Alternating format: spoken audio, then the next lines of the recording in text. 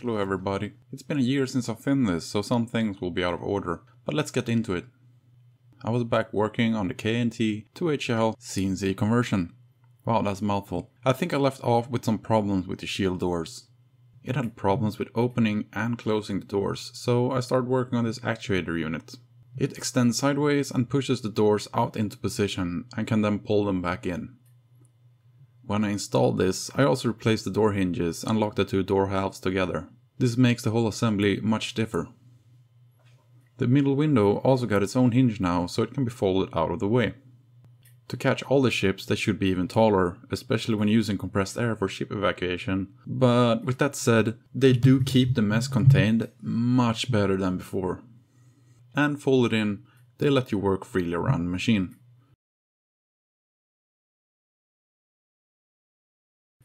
Here's an older demo of how it deploys.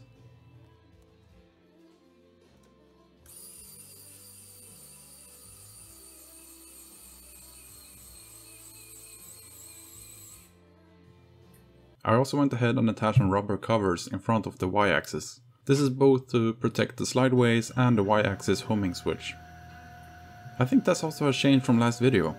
The machine now has homing switches in all axes. I did not think it would be needed, but it's actually been a game changer for me. It's super convenient just letting it home and then it knows where it is.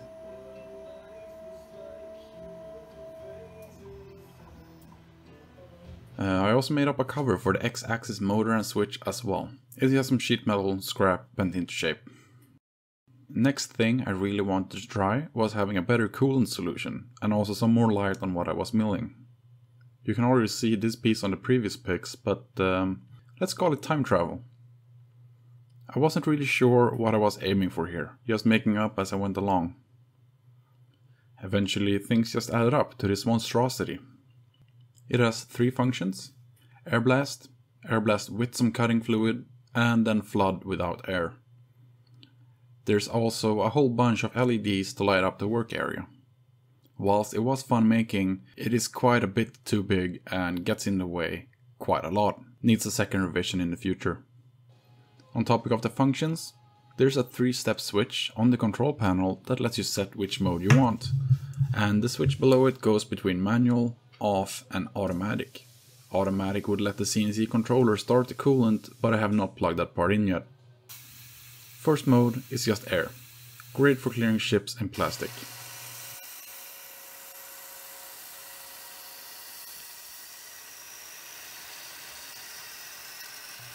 Second mode is adding some cutting fluid. Great for aluminium to prevent galling. Some aluminiums are fine, but some will very quickly clog your end mill without coolant, and this tends to snap end mills.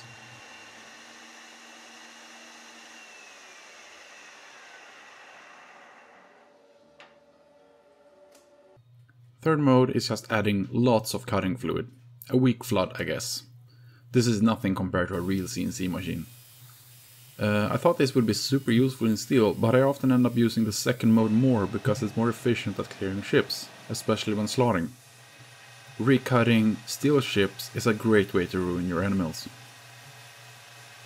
Whilst the mill does have its own coolant tank in the base, it's incredibly difficult to clean, and I prefer not using it. Instead, I did a temporary solution with this container behind the mill. There's a tiny little pump on it which works, but can be tricky to get the right flow from.